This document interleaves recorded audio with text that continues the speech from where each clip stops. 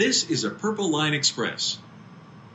Hi everyone, my name is Sara Kukatla and I'm with Seibold Baker. In the middle of all of this, if your organization didn't have a decent culture, you were literally pushing a boulder uphill. The reality though is that life is about change. This is Merchandise Mart. Welcome to the Wysendale Weekly Wrap-Up, where we talk about architecture, design, and everything in between. I have a special guest today. Go ahead if you want to introduce yourself. I'm Bernie Dyme, President, CEO, founder of Perspectives Ltd. We provide behavioral health services, employee assistance programs, and organizational consulting. I am a trained social worker. Although I don't practice anymore, I run a business and we do a lot of work with organizations, leadership, and all levels of employees. Nice. Before we dive into that, I know you were just explaining to Sara, and shout out to Sara from Seibold Baker for hosting us today. And stay tuned for after the podcast to hear a little bit more about Sandler Seating. So you were speaking to her about where you grew up, South Side, and whereabouts again? Yeah, so I'm a Chicagoan, born and raised, south side of Chicago, South Shore. I grew up there back in the 70s, 60s, 70s. Raised my kids in the north suburbs, Wilmette, and that's where I've been since. Did you study in Chicago as well? Study in Illinois? So I'm an Illinois guy. I went to undergraduate. My undergraduate education was at the University of Illinois in Champaign. Nice. So then I came back and worked for a couple of years in social service and went to the University of Chicago. And that's been very helpful because I now serve on the advisory council of the School of Social Work there. And I've been very blessed because of the work I do. I've been able to leverage my expertise and the success I've had in doing community work. So I have a lot of community work in the community, if you don't mind my talking about that. No, of course. I was the president of the board, and I'm still on the board for the Chicago Coalition for the Homeless. So homelessness and ending homelessness is something that's very, very dear to my heart. Yeah. Inequities in terms of behavioral health treatment, which is what I do, is also something that I work very, very much to try and mollify and modify. I think this pandemic has caused those things to be even more obvious. Oh, absolutely.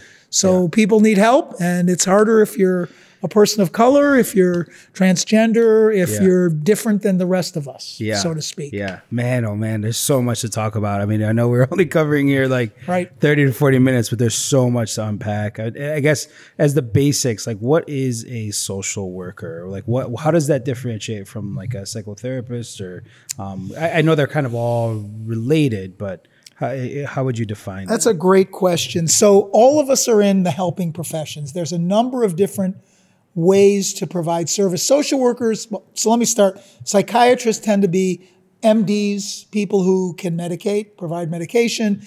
Psychologists also can. They do a little more testing. Social workers do the same kind of thing other than providing medication. We all provide therapy of some kind. Social work also has a tendency to be more systems oriented. So when we treat people or work with people. And again, it's really from a resiliency base, but we work with people who are people in systems. So if I'm working with you, Felix, it's not because it's just you. It's what is your context? What is your life? Where are you at? Where does your family come in? Where does your current working space come in?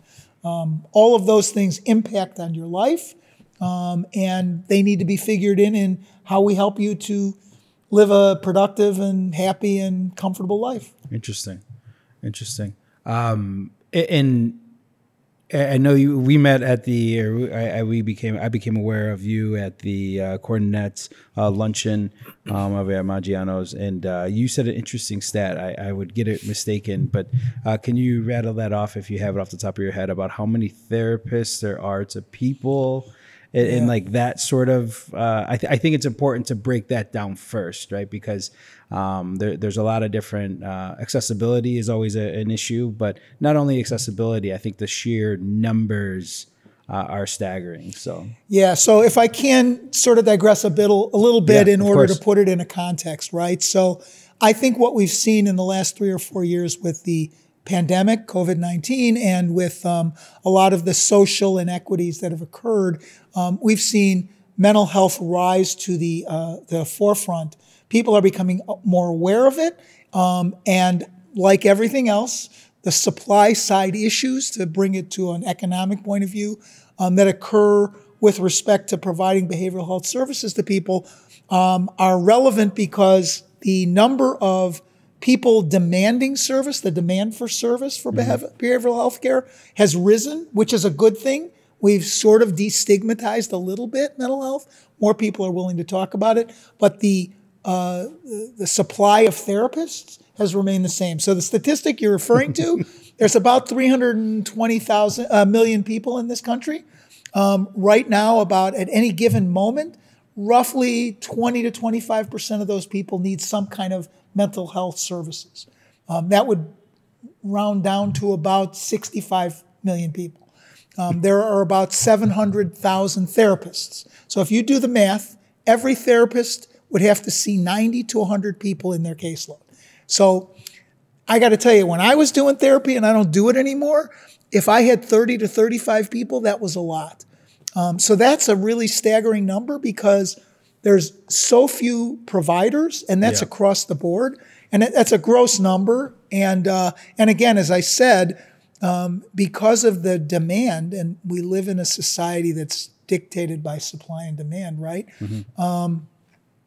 It's hard for people to find a therapist. It's right now to find a psychiatrist. You're 6 months out before you get in. And I do a lot of work with suicide prevention. And if you're at a place where you're ready to die by suicide, it's really because you haven't been able to get treatment for some depression or anxiety or whatever. And waiting 6 months to see a psychiatrist is, I think, it's abominable. It's an abomination. So we don't do so well in this country in terms of providing those services. And then that's a larger bucket in healthcare in this country too, right? Like I know personally, I've been having some vision issues this last week or 2 weeks, and I just need to go get a general checkup. And when I scheduled, it didn't schedule me out till like January to see my primary. And when I logged in and filed that was in the beginning of October. So it's wild to think of the accessibility for sure. It is. I think the most important thing in any kind of healthcare is access. Yeah. And I think, again, this is just my view. Yeah. I think our healthcare system is very broken. Yeah. And we see that in good times, but it's even more obvious in bad times. Yeah. So, getting any kind of medical or mental health treatment, unless you're really on death's door, you're probably going to have to wait. Yeah. And that's really unfortunate. And, the problem with behavioral health care, forgive me for sort of focusing on that, is that it's kind of more silent. You have cancer, you have heart problems. It's pretty evident, right? Behavioral health care, people are pretty good at covering it. Very few people who are suicidal, when you ask them if they're suicidal, will go, oh yeah, I'm suicidal. Because nobody feels really comfortable doing that. So you get a lot of folks that are, I would call them the walking wounded. I mean, think about it. If you had cancer, and this is another statistic, so I'm a wonk when it comes to data. The more data, the better. So here's another statistic. On average, from the moment somebody experiences symptoms of depression or anxiety till the time they get treatment is 11 years on average. Wow. 11 years. So now let's go back to the cancer diagnosis, right? If you get cancer and you wait for 11 years to get treatment, you're probably not going to be around in 11 years. Right. And so the fact that that's acceptable is unacceptable. Yeah. Right. So I think our system of services is really woefully inadequate. Yeah. And with behavioral health, it's even worse. Yeah. And I guess, I feel as though the pre-COVID and after COVID is a really big marker, right? And I guess how has that changed? And for everybody listening, I mean, we'll circle this back into workplace and the HR conversations that a lot of people are having. But I guess, again, on a bigger scheme, a bigger global view, before COVID, were people, I know you said that we've kind of broken down the stigma, but have the I guess, triggers been different pre-COVID than they are after COVID, or they're just the same? So again, if we think of mental health or mental wellness on a continuum, and we think of stigma, and I don't want to be misquoted in saying that there's no stigma anymore. Right. Mental health is still stigmatized. It's gotten easier. And I think the Gen X's, the Gen Y's, the millennials are a little more comfortable talking about it. But I think what happened in March of 2020 was the world of work changed significantly. The world of education changed significantly. So people had to adjust not only to a different workplace and working environment and working arrangement, but they also had to assume different roles, right? So, talking to Sara, she has 2 kids. I mean, all of a sudden one day you're working and now you're a parent, not just a parent, but you might be home in the office teaching them now because school's not available, or making sure they're getting the help they need and getting the education. Most of us weren't trained to be educators, right? And we're cooking. And if you're in a relationship, your partner may not be the best at doing some of the housework. Yeah, so that creates. There you go. Yeah. So my wife and I, when we were home, we would meet in our lunchroom, which is our kitchen. Yeah. And one of us would clean up, and usually it was a fight, and usually I was the one that was fighting, right? Yeah. So I think we assume different roles, greater stressors.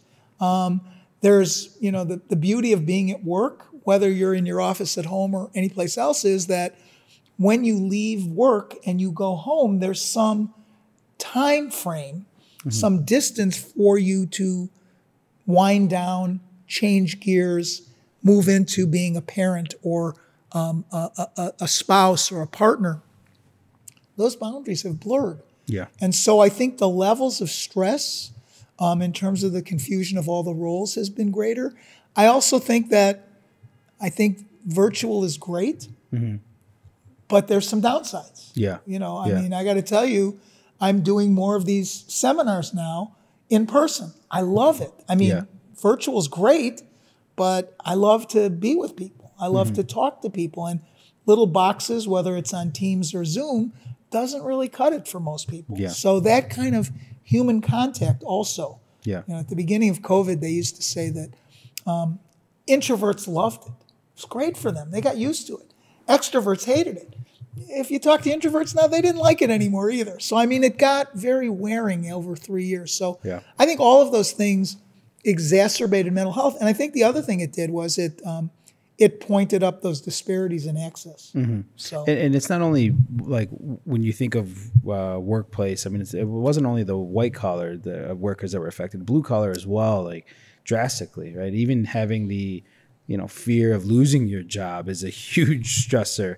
And I guess, do you see the differences between that? Is there any, obviously you're a big data guy, but what does that data say for those? So, it's interesting. Again, I think the world changed significantly in the last 3 years. And I think the world of work, and, we talk about interior design, we talk about where we work. I think organizations need to be, and employers need to be, much more cognizant of the environment. And I don't think they were. So, even factories, first of all, the insecurity of knowing whether or not you're going to have a job, because look at the industries that were decimated, the concierge and hotel and restaurant industries. If you're downtown Chicago, you see pretty quickly how so many restaurants have gone out of business. And usually they're not the large ones, there's the small ones. So that means a lot of people are unemployed, right? Yeah. And for employers, it's hard to find good employees or find employees because, people are not as willing to take jobs where they have to go into a business. So I think, the whole world of work has shifted. I think the data suggests that certain industries were affected more than others. Higher education is another example. Think about it. If you have kids who were seniors in 2020 or 2021, they missed a whole year of socialization. And then they went to college. That first year of college, and I don't know about you, I'm an old guy, but when I was in college, part of it was the learning. The other part was being with people, was learning how to be an independent adult. Yeah. And that stuff got changed. So those kids stayed home. And I think we're starting to see the results. Suicide in teenagers and in young adults has risen, right? Suicide attempts have risen. And again, the lack of resources makes it worse. Marriage, there's been a lot more divorce. Substance use and misuse and substance use disorder has gone up.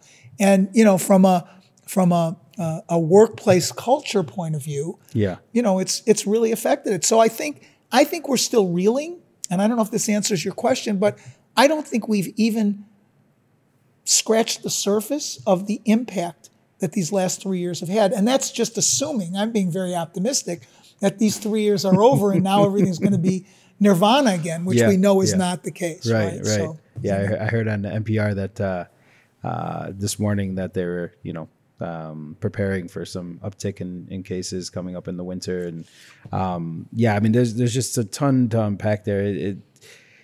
I guess, like, when you talk about systems, like when you see companies not only think about space or like space planning, but it's really about the programming of the companies to take the well-being of their individuals as a priority, right? And spending the actual dollars to invest into that, right? Like, I guess, what are some examples that you've seen, or that, they could be case studies on a larger national scale that you really relate to, or like that they're implementing? So it's interesting. I think that, even before the pandemic, I think there was pressure on employers to think about the culture of the organization, both the physical and the emotional culture. That really makes a difference. And if you want to be purely economic about it, people are more productive when they're personally feeling like they've got their acts together. They have support. That's not where I come from, but just starting with that, employers have a lot to gain by doing that. Yeah. But then it's, I think, the right thing to do. And I think especially now, where it's harder to retain and recruit people, good people especially, they're not idiots. They know if the culture of an organization is no good, right? They understand that. So, we see some of the larger organizations, the Amazons and those companies, the Facebooks right now called Meta, right? We see that the culture has always been sort of neglected in some ways with the growth. And now people are pretty much saying, I'm not going to do this anymore. You got to come to me and you got to treat me well. And it's really unfortunate that organizations didn't take that into account earlier. And I will say this, that I think that in the middle of all of this, if your organization didn't have a decent culture, you were literally pushing a boulder uphill. It may have been too late to retain that culture, but at least if you started, you could do that. Those organizations that have done well and survived, I think, are the ones that had a very transparent, supportive culture. And again, you can do all that and yet hold people accountable, right? And they're not mutually exclusive. And the other thing I do want to just mention is that I think the diversity, equity, and inclusion issues are huge. And I think, again, have also been neglected. And, the George Floyd incidents, all that stuff have really made it imperative for people to look at this. I'm going to be speaking tomorrow to a group of school superintendents and district administrators and security personnel. I don't have to come up with creative stuff, unfortunately. There was another shooting just yesterday. The fact that there are shootings in schools, the fact that you go into a school now and you have to go through security checks, that there's only one entrance. Even if the school is as safe as can be, the stress that those kids are under, that those parents are under, that those teachers and faculty members are under. So I really think this, we all have to kind of step back and kind of figure out what we need to do culturally and politically. And I won't even get into the politics of it because, we don't have good role models. I'm not going to take a side on either side of the aisle in Congress, but these are people who don't behave well. And what's the message it gives to our kids, to everybody? It's okay to misbehave. It's okay to be angry and act out your anger, So again, those organizations that are are thriving, surviving, doing more than surviving, are the ones that I think take that into consideration. I was really glad that you brought up that diversity, or you made it a note at that luncheon about the diversity and inclusion, because it is a factor, right? And if I go on LinkedIn today, everybody's calling for people to come back to the office, like quit playing the games and all this jazz. Nobody wants to work. It's like, no, I think you're right. Like they now want you to tell me why should I be there? I have the upper hand because you need me now. So I guess what is your like return to work thought, or because I'm sure you've dealt with a range of people on the different spectrum of that. Yeah. So again, there are certain industries where that conversation is really irrelevant. I mean, manufacturing, they still haven't figured out a way to do that remotely, right? I mean, for the most part. But in most, I think, workplaces, I think even more so now, but I've always felt that communication and transparency is really the answer to all of this stuff. So there's two sides to communication. There's the talking part and there's the listening part, right? We don't always do so well on the listening end of it. And I think employers, if they really want to engage people and come up with a solution, and I say that somewhat vaguely because I think, again, each company, each organization, each workplace, each market sector might have different needs and different requirements. But if we really want it to be successful, it's got to be a dialogue. Yeah. And I think that the companies that sit down and have conversations about what they need and what their employees need are able to come up with better solutions. There's no perfect nirvana. But even in our company, I mean, we literally on March 12th went from everybody in our office to everybody working remotely. And getting people to come back has been a real challenge. So one of the things I did as a leader was we started having Zoom town hall meetings every other week, just a half hour during lunchtime. How's it going? Here's what's going on in COVID. How can we connect? And we didn't have to, it wasn't mandatory. Literally, we would have anywhere between 80 and 95% of the people show up. And I think we kept the conversation going, even to the point of saying, here's what's going on in COVID. What are we going to do? We don't know. Yeah. I mean, we've tried to have a return to work get together 3 or 4 times. And, we've had conversations with our employees and they're still feeling afraid. And the reality is, and this may sound superficial, but I do believe that perceptions are more important than realities. So if people are afraid and you tell them that it's ridiculous to be afraid, and even if the facts support that it's ridiculous to be afraid, you're not acknowledging their fear and you're not taking it seriously. And really, I think what we all want is to be taken seriously and heard. Yeah. So if we can hear that, then we can really kind of get through that. And I think the organizations, again, I hope I'm making some sense here. Yeah. The organizations that survive, that thrive, that get back to some semblance of normalcy, whatever that means, are the ones who have those open dialogues with their employees. And how do you, what are some pointers that you give to keep some of those? I know, I'm sure it's case by case, but the communication is huge in the transparency. But are there more processes, I guess, or HR implemented? No, you have to attend this. And of course, nobody wants to be told what to do, regardless, and it's told to socialize. But are there mandatory things of that nature? I know that mandates from companies are often pushed back on, so and rightfully so. Well, no, I mean that's a good question. I think again, look, there are certain things, and there are certain elements of what we do that are requirements. I mean, they're non-negotiable, right? If you have to be in the office because you have to do something, you have to be in the office because you got to do something. On the other hand, getting people together, having meetings, what's going to work for that particular group or that organization? And I think some organizations are they're a very bureaucratic, top-down, authoritarian structure. They're going to have more difficulty, I think, in gaining some consensus and bringing people together. So I think HR's got to be very creative. I think, look, one of the things we did at the very beginning was, I was saying my son owns a flower business, right? Yeah. Flowers for Dreams. And they shifted their business model and started doing corporate events.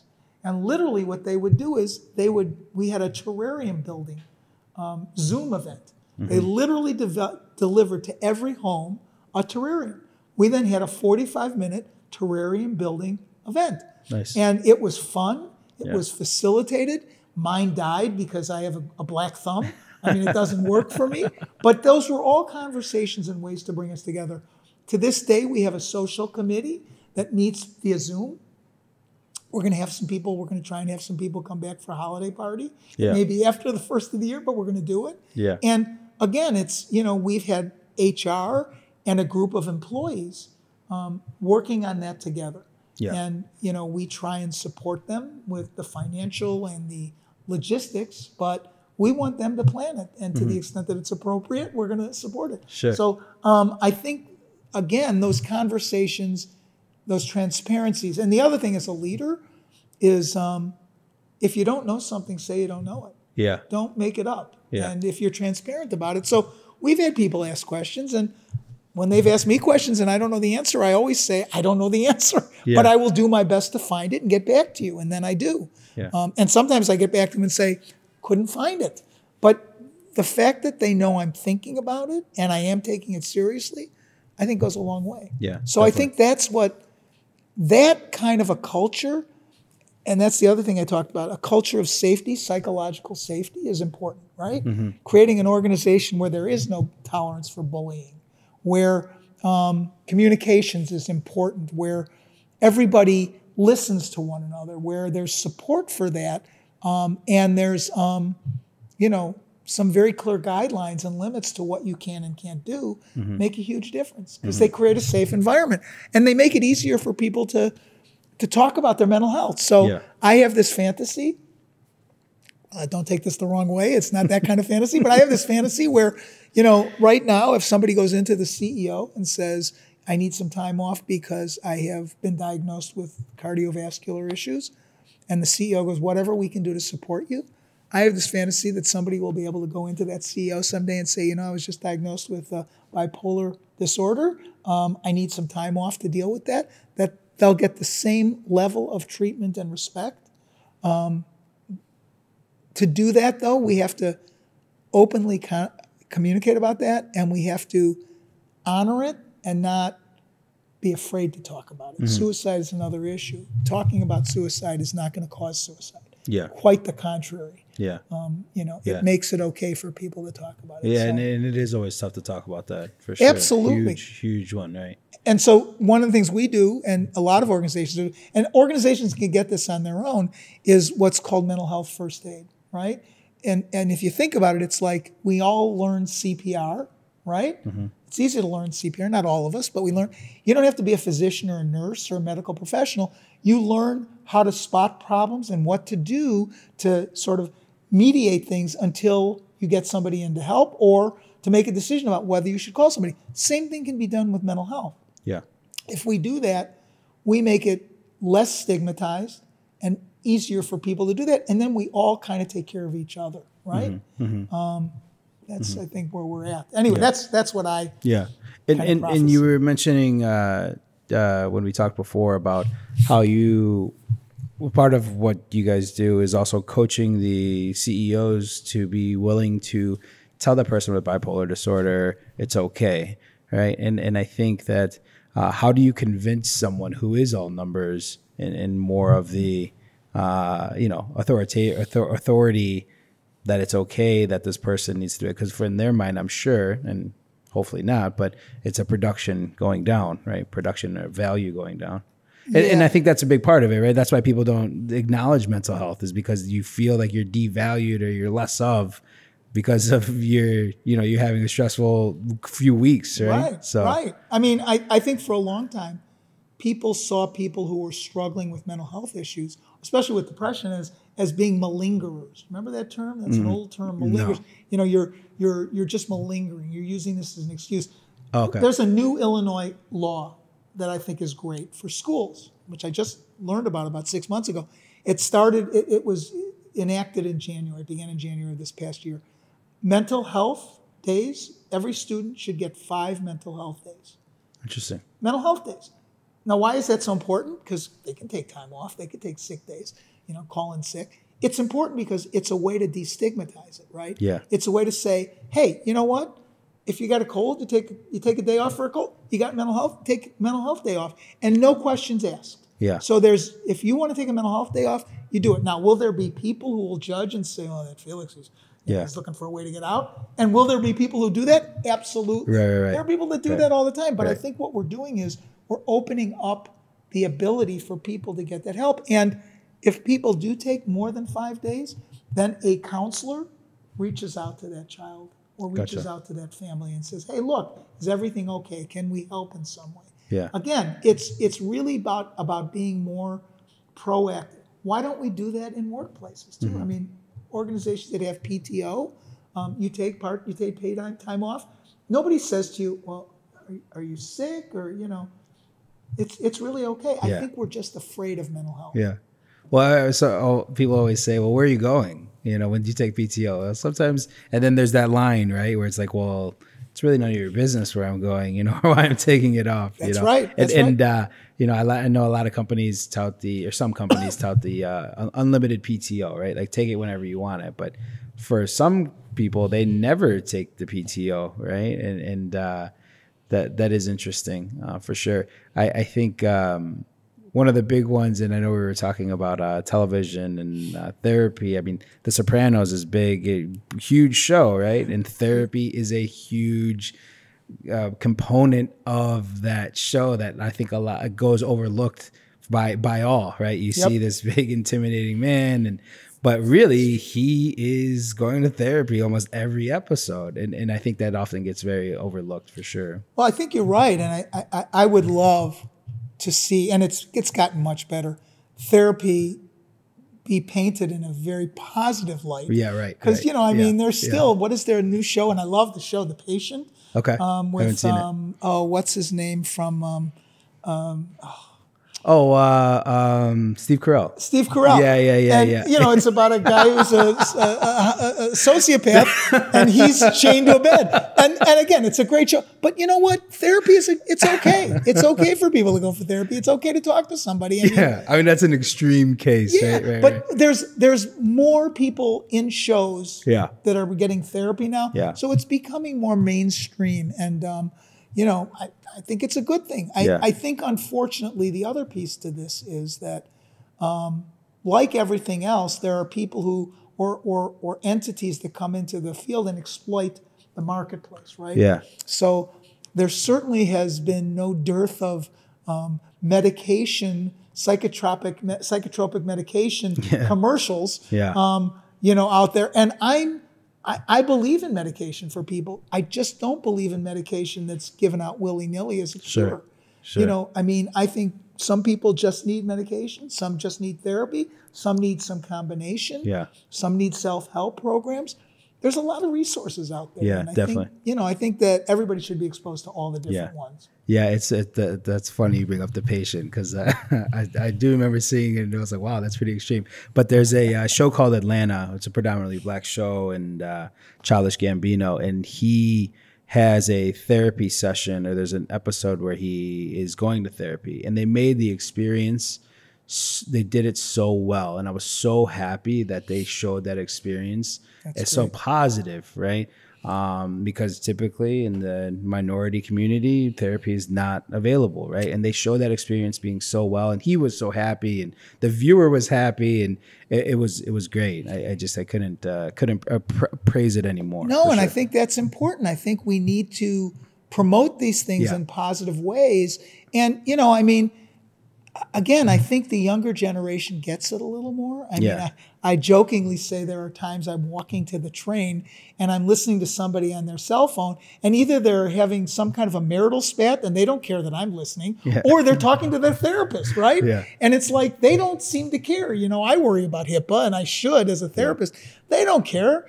So in some ways there's sort of an issue with boundaries. Sure. In other ways, I think it suggests that there's a little more comfort in talking about these things. Again, I think there's an appropriate place to do that. Of course. I don't want people knowing about my therapy or that I'm having an argument with my kids or my wife. Yeah. But, to be able to share that and use to feel that it's a resource that's available is good. But again, we're struggling to find enough resources for sure. And the technology, right? That there's apps out there now, and there's easier ways to get therapy, and hopefully, but again, nothing beats being in person or having that conversation.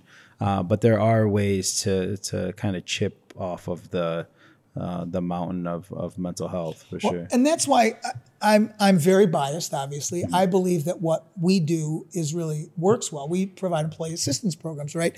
Which have a mixed bag of reputation. But and what is that, employee assistance? So we basically contract with organizations to provide a certain select group of services to people, right? And that can be everything from just assessment and referral to resources to short-term brief counseling, to management referrals, to case management, to prevention-oriented seminars and work with people. And the relationship between me and the corporation, between the EAP and the corporation, is there's still a confidential wall. So that what we hear about is not a part of the company. It doesn't go back to the company. The only person that can tell the company, unless they're threatening to do something terrible to somebody, is the person that's being seen for the help. But what I think is good about EAPs is that we are sort of the triage point for people, right? You come in, unlike when you have a broken leg and you go to the emergency room and you know they're going to set your leg, most people, when they're dealing with a mental health issue, they don't know what's going on. They don't know what to do with it. And so they're much more unaware of the options. Our job is to make them feel comfortable, gather as much information as we can, and provide them with the resource or resources that are necessary. So it's kind of like we're the archer with the quiver. And in the quiver, we have the apps, we have the medication, we have the therapy, we have the network, we have all these things. So you come into me, I do the assessment, I start thinking, well, there's a bunch of stuff going on. Maybe you're having some trouble with your kid, and maybe your partner is drinking too much or using cocaine or is addicted to, some other medication.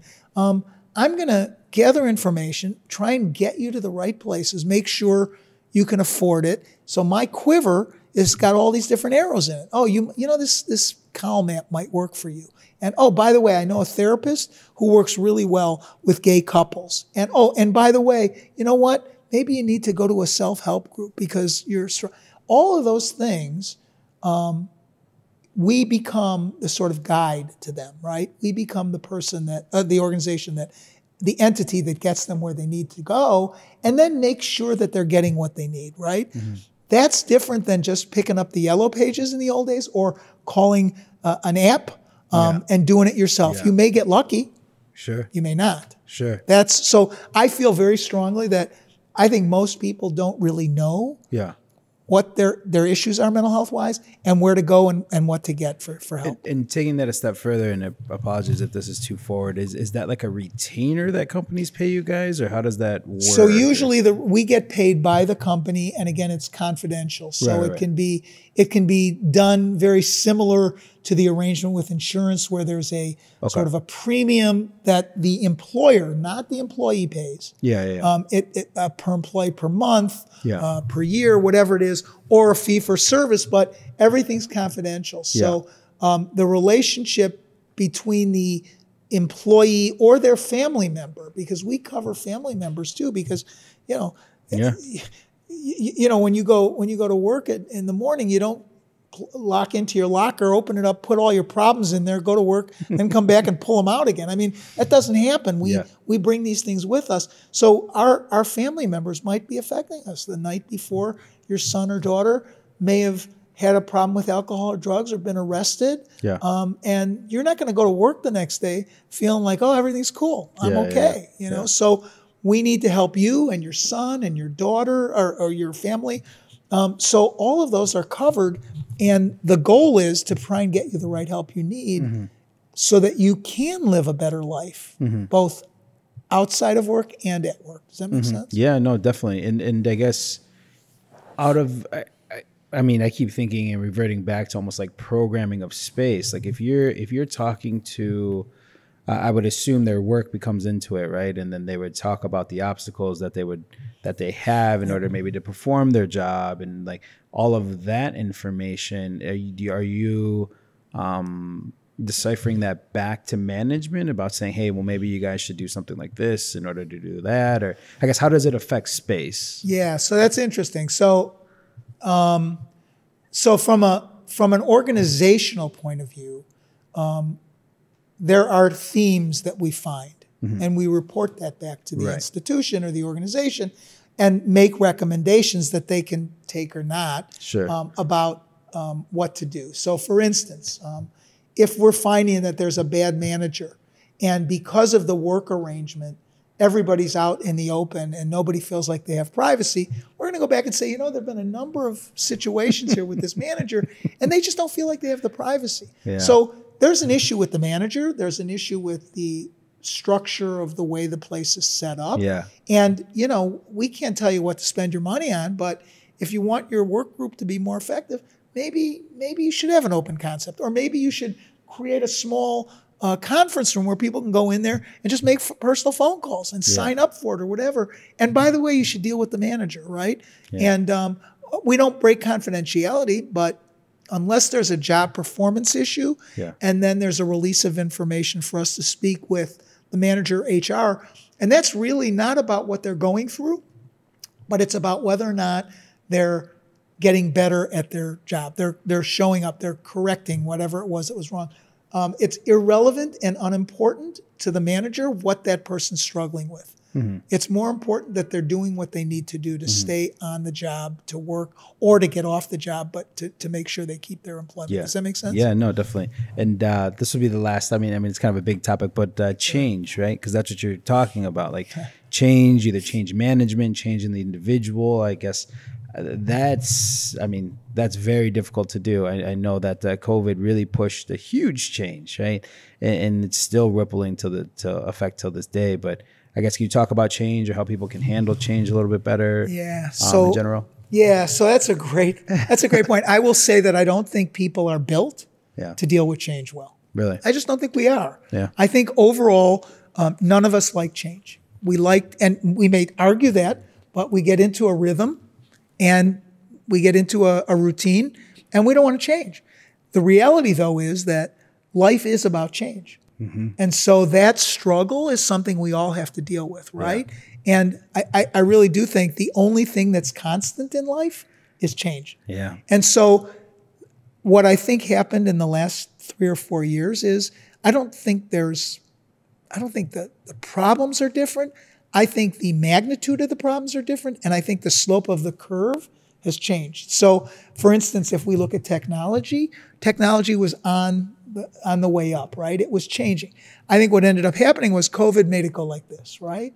All of a sudden, there weren't people doing hybrid jobs.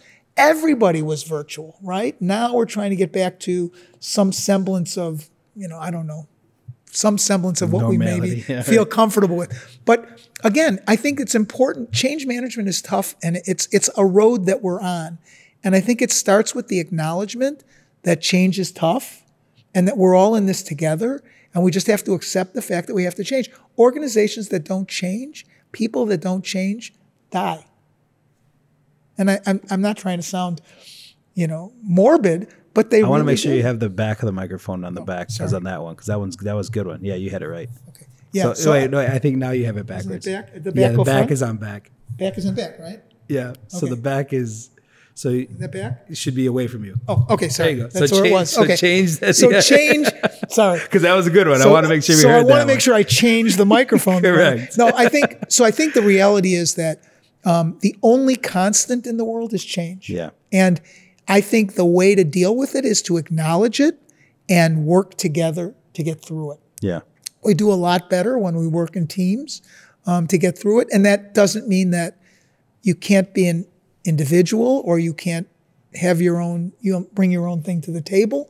It just means that we need to acknowledge it. It's the same thing with diversity. I mean, we focus on diversity, and I think the beauty of diversity, whether it's with respect to gender, sex, race, religion, the beauty of it also applies to experience. It applies to expertise. We all bring something different to the table. And if we can use that to help us sort of move forward, then I think it makes change and the journey of change a lot easier. It's like, the train has left the station. Either we get on the train or we stay in the station. If we stay in the station, we're not going anyplace. Right. So, right. I think we just have to realize that. And I think what's happened in the last 3 years is that change has been huge. Mm-hmm. And I think we're still reeling from it. And again, we don't even know the ramifications. I mean, I don't know what kids are going to be like who've grown up in this. I have a grandson who's 3 years old. And we notice he's a little shyer than, he's not normally that shy. I think he's shyer because in some ways he wasn't exposed to people in the same way that you and I were. And, and he had a mask on his face, right? Yeah. And that has an impact as well. And he was in a box, right? I mean, I was sure, and we don't live too far from each other, but there was a period of time that we weren't seeing each other other than on FaceTime. Yeah. And I was sure that at some point when he saw me in person, he was looking at me going, how come there's not a box around your head, So that normal was normal for him. Yeah. That's not normal. And now he's adjusting to that. So. Yeah. And what do you see, any trends or for 2023? What's the outlook look like?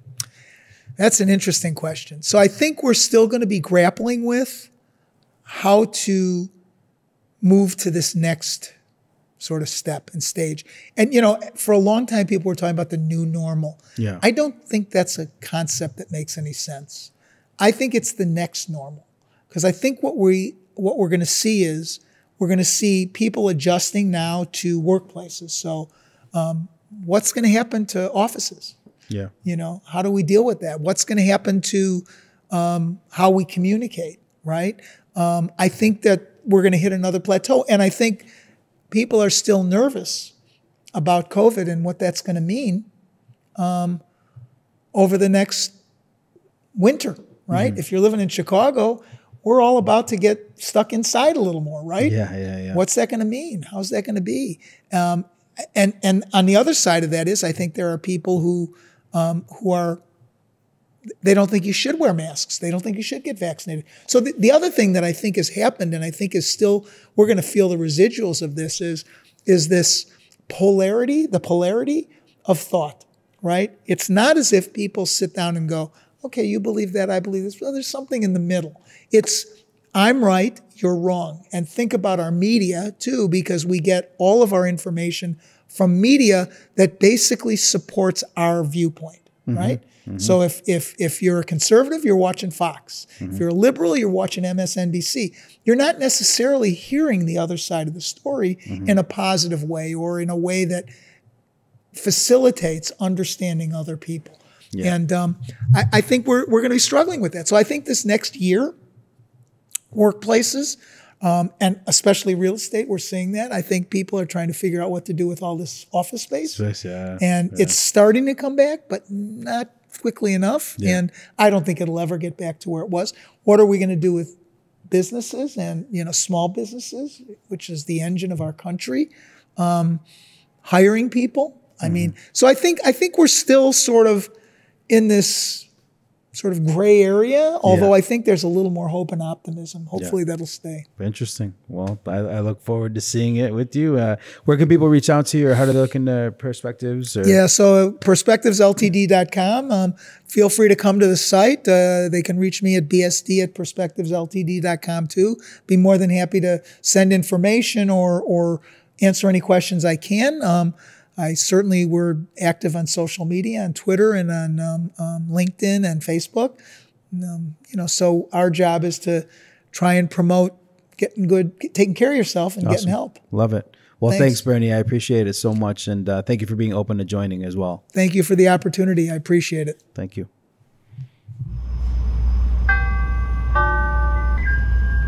Hi, everyone. My name is Sara Kukatla, and I'm with Seibold Baker. We're in the Sandler Seating showroom here in the Merchandise Mart. We more recently got a brand new space in the northwest corner of the building, which we're quite proud of. Sandler Seating is a brand within our portfolio that has serviced the North American market for about 25 years. They are majors to the likes of Hyatt and Marriott, et cetera. And Sandler provides contract grade furniture. These products don't have extraordinarily large lead times, and you're still getting product that, you know, as a specifier or as an end user is exactly what you want. It allows unique branding and creation of space that is outside of the box. So if you would like some more information, if you would like to visit our showroom, please contact us at SeiboldBaker.com, certainly at SandlerSeating.com, or my email is Sara, S-A-R-A, at SeiboldBaker.com. Thanks, everyone. Your safety is important. If you observe unattended packages, vandalism, or suspicious activity, inform CTA personnel immediately.